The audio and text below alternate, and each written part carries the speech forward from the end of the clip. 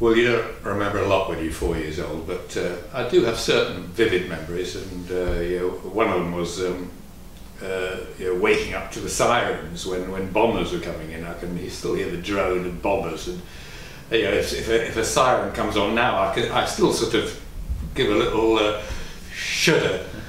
And I remember, you know, playing around in amongst the war debris and bits of broken bombs and things sticking around. And I remember the journey out of Germany. It was when we got out of Germany, came back to England with my mother and brother, and I remember, you know, vividly driving in a jeep, you know, being driven in a jeep by some, you know, soldiers through the Ardennes, and you know, there were just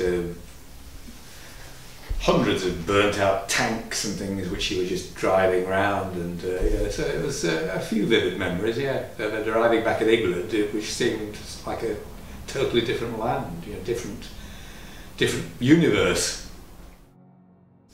I was always sort of interested in the outdoors, and I was a very keen bird watcher, and I had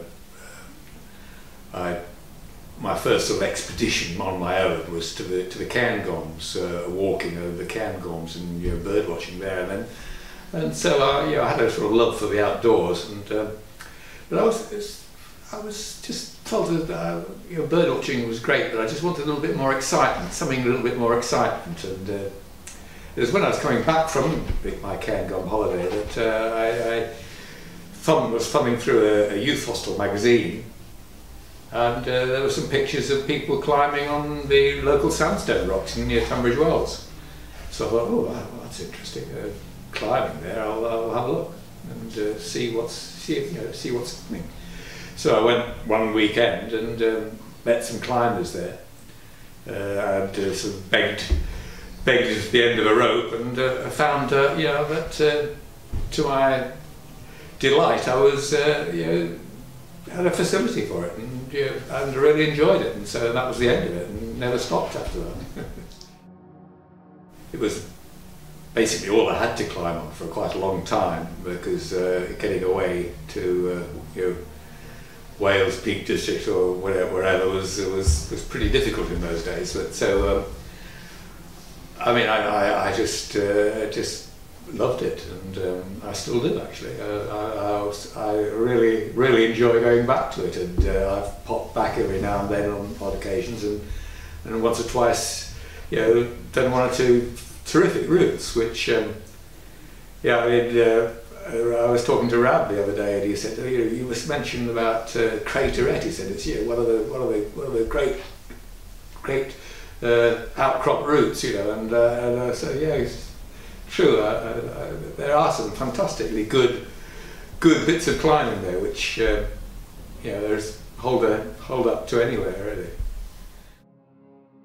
I did quite a lot of decent routes really, nothing, no sort of you know, mind-blowing routes or anything, but at the time they were quite hard, you know, and people tend to forget the awful gear we had in those days, you know, and I mean, I was still threading slings around pebbles and inserting pebbles in cracks rather than having a decent rack of nuts, which, you know, has made life so different, so much easier, you know. It's so you know, the routes we did on them, you know, Mott, and had good times doing those, and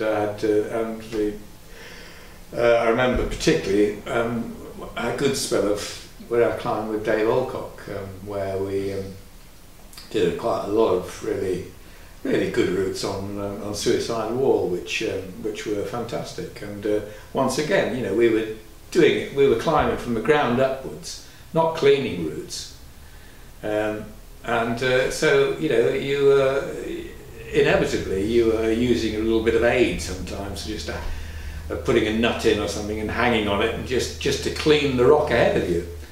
You know, we didn't. Nowadays, of course, you'd ab down, clean everything thoroughly, and then climb it, which no doubt would be achieve a better end. But it wasn't. You know, it was a little bit more adventurous climbing from the ground upwards. Good memories, yeah, I had lots of good memories, but also lots of bad memories as well. I mean, I never really had any sort of permanent climbing relationships. So they were sort of, you know, just the odd climbing for a few days with someone and then someone else, and so it was always.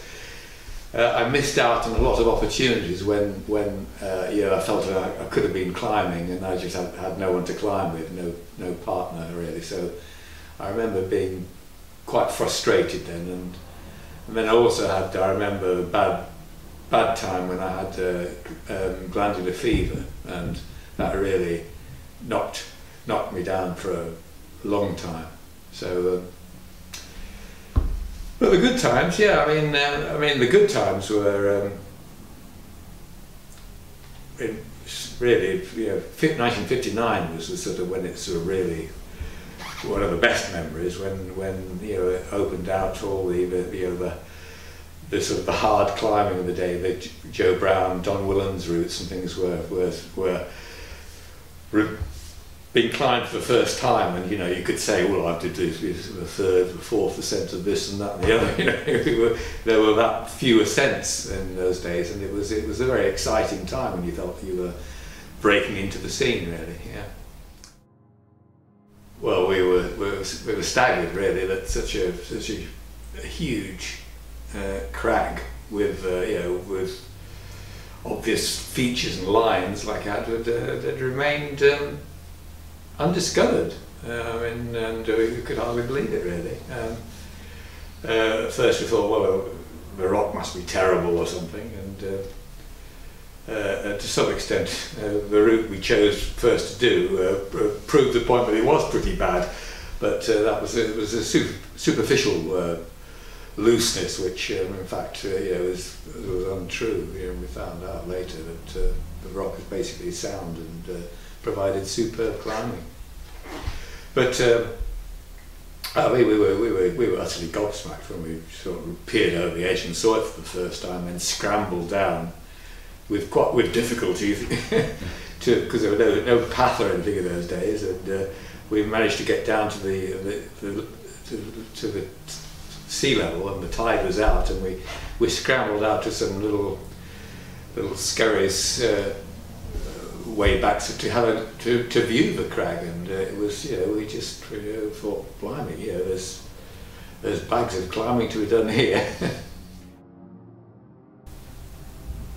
I think it was much more a natural progression in those days. You know, when I was you know, rock climbing, alpine, you know, Dolomites first usually, then the Western Alps, a bit of snow and ice, crampons, ice axes, and then, you know, the greater ranges, you know, the Himalayas and Andes and things were sort of the ultimate aim really, and I was quite happy to follow in that line.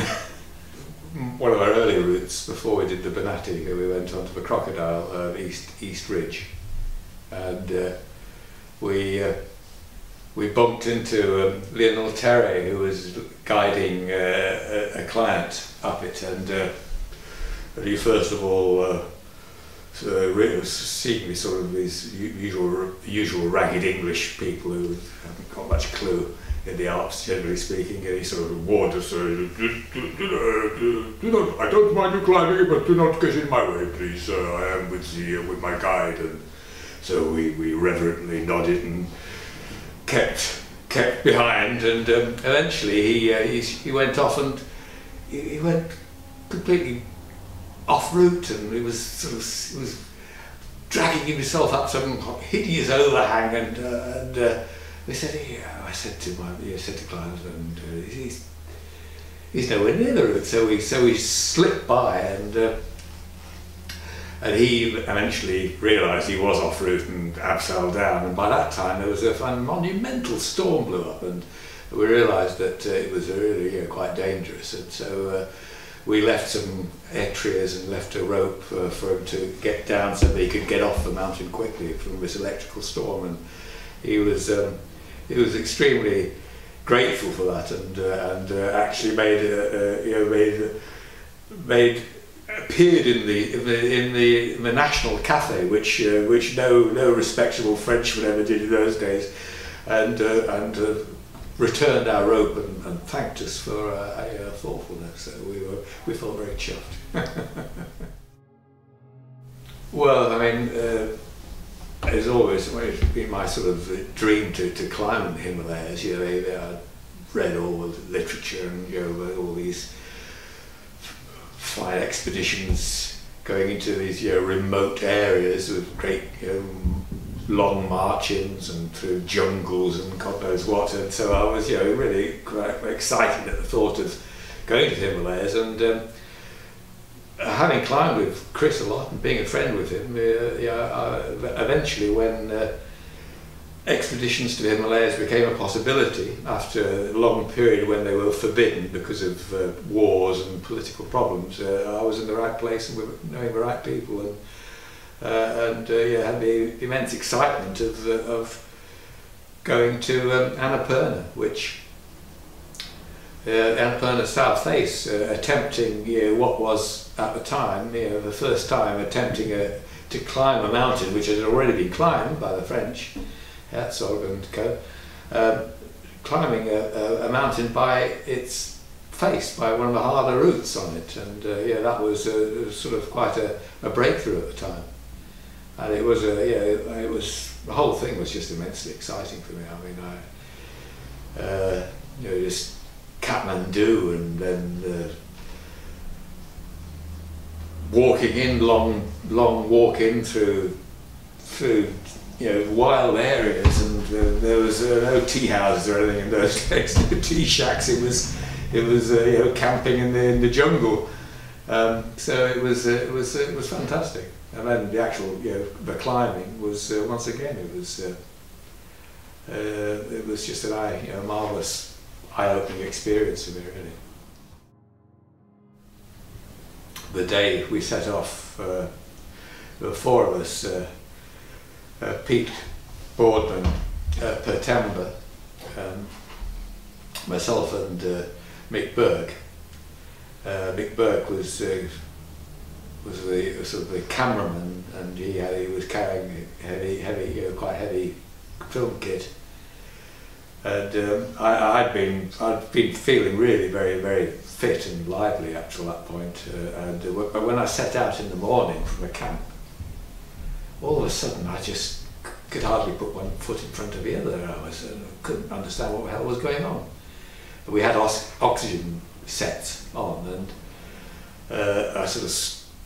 I went out in front, anticipating taking the lead, and I just basically felt completely at sea, and eventually a crampon fell off, and I sort of had to stop, and at that point I realised that something was wrong. My oxygen set just wasn't delivering any oxygen, and I was carrying some 30 pounds of bloody useless equipment on my back, so there's no wonder I was struggling. And so I went back to the tent whilst the others went on, and Mick Burke was a little bit slower than the others, was carrying a bit more equipment, but I sort of popped my head out and looked to could see them slowly going up to the summit, and then I thought, well, that's it. And then then the sort of the tragedy really, slowly the weather started deteriorating, wind started blowing, clouds started coming in, and I realised that they were going to have a bad time getting back. And sure enough, that was when Pete and Pertember got to the summit, got back to the South Col, and met little Mick still slowly plodding upwards, and they said they would wait for him, and they waited as long as they could, and he didn't come back, and they eventually struggled back down, and little Mick never did come back. So what happened, we'll never know. but it was a pretty nightmarish scenario. I realised that as the night went on, eventually Pete and Vertebrate sort of came back in a bad state. They were obviously had a bad struggle through the storm, and they installed them in the tent, and I brewed up for them and sort of basically looked after them. But all the time I thought, well, is Mick going to make it? And I thought, I don't know whether he will or not. And as the night progressed, I realised that he wouldn't. It was unlikely that he would ever come back, and so that was the first thing. And then once I realised that he wouldn't come back, it was started to think, well, are we going to get out of it ourselves? And it was a pretty awful state. The snow battering the tents were being slowly crushed with this accumulating snow. We were running out of fuel, running out of food, and thought, well, and I was getting just slowly weaker and weaker. You could feel it. Just surviving at 27,000 feet was not easy. So when eventually the storm did break, we realised that that was our chance to escape, and I had a hard job battering out the fixed ropes and clearing the fixed ropes so we could descend. And it was during that period that I sort of got quite bad frostbite on my fingers, but eventually made it down, and that was it. So the end of expedition. Very long time, actually, 30 years or so, maybe even a bit longer. In the periods of when I was expeditioning and not teaching, I thought I'd better put my leisure time to some use and perhaps write an autobiography. So I started in that period, and I got quite keen on it at first, and then it faltered, and then I sort of lost interest basically, and it was only in the last few years when I once again had time on my hands. I thought, well, it's about time I actually finished the damn thing. A few people who had read early chapters kept sort of nagging me, said, well, why don't you finish it? Jim Curran was one who said, you should ought to finish it. I thought, well, I don't know, perhaps I ought to. And it was basically, I found someone who was willing to type up my illegible scripts, and once I'd found someone to do that, I thought I was encouraged to carry on and get the thing done. So, and finally, I'm pleased I have done. It was a bit of a sort of millstone around my neck for ages. I felt a bit guilty not getting the damn thing finished. Yeah, I mean, it's I've been climbing now for over 50 years, and in that time I've seen a hell of a lot of changes, and climbed with vast numbers of different people, and that's been one of the great joys of climbing, is actually meeting all these people, and going all over the show, climbing different things, different rocks, different places, America, Australia, South Africa. I mean, it's quite interesting talking to people in America. They say, hey, have you climbed there? So we say, yeah, we've climbed there. Ram and I have probably climbed in more places in America than most Americans. It's fantastic to think of all the places we have been to, and I just love it. And climbing has changed a hell of a lot, but in essence, it's the same. You're on a boulder problem 50 years ago, or tomorrow, you know, it's exactly the same, and you know, and the joy you get from it is just the same, and it's you know, moving well over a bit of rock still gives me the same excitement as it did, you know, 50 years ago.